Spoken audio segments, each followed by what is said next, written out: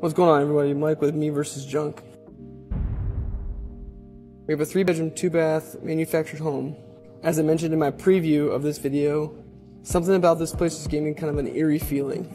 I don't know if it was just the location in the woods or knowing the resident had just recently passed. Sometimes it's better to not know all the details, but the customer insisted on sharing that she used to live at this residence and that her ex-husband had just recently passed. She wanted to ensure I wasn't judging her on the condition and that it was not in this condition when she left. I told her I'd do all my jobs without judgment and there's nothing to worry about from me. She also included that her husband could have potentially hidden cash in places. So although time is of the essence and I try to clean these places as quickly as possible, I try to keep an eye out for anything of value. Overall, this wasn't a bad clean out. Unfortunately, I didn't find anything worth keeping. I was surprised how big the closets and pantry were.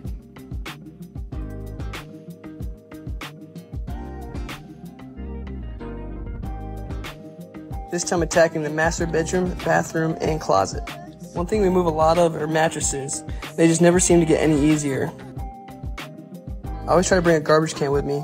It really helps with all the small items inside.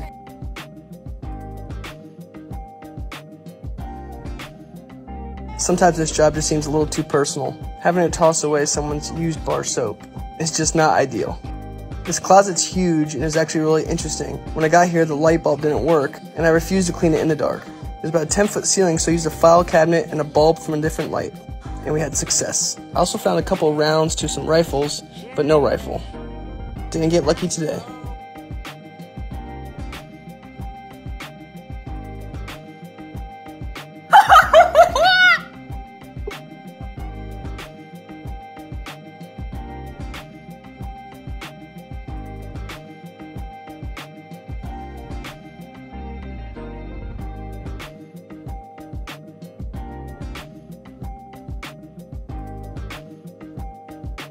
Alright, as you can see, I made quick work of the living room and now off to the kitchen. We were able to get the dumpster very close, reducing the amount of steps it takes to empty out all the garbage. I really have no idea what's in that pot or how long it's been there. I was just glad I saw it before I dumped it in the trash can and got all over myself. Hope you guys enjoyed the video. Sorry about the witch's laugh, but it's perfect for this potion.